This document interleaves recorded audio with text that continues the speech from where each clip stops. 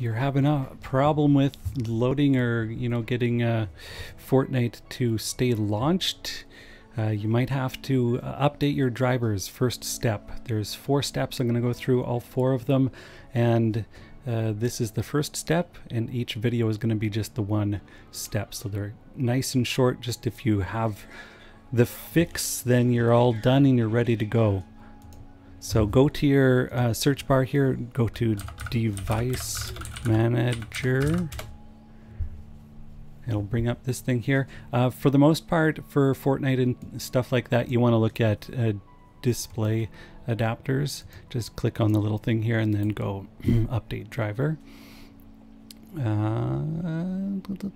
That's pretty much it. You just update the driver one at a time there.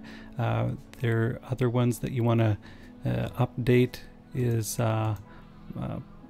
probably just that one.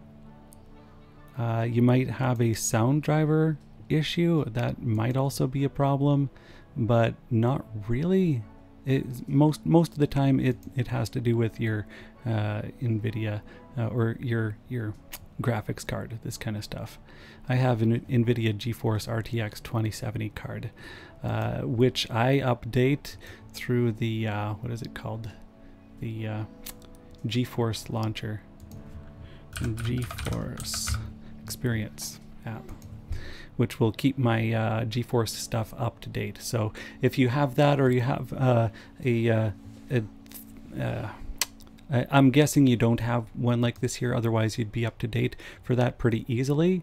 But there's drivers and stuff like here, you can check for your drivers and whatnot. So if you need more on that, leave me a comment in the comment section and I'll make a video specifically about getting drivers properly through your GeForce Experience. But that one should be a little bit more no-brainer and simple. So first go check through your device drivers, and then if that's not working, if that's not helping, for just update your drivers a little bit, then go to the next video and I'll catch you there for tip number 2.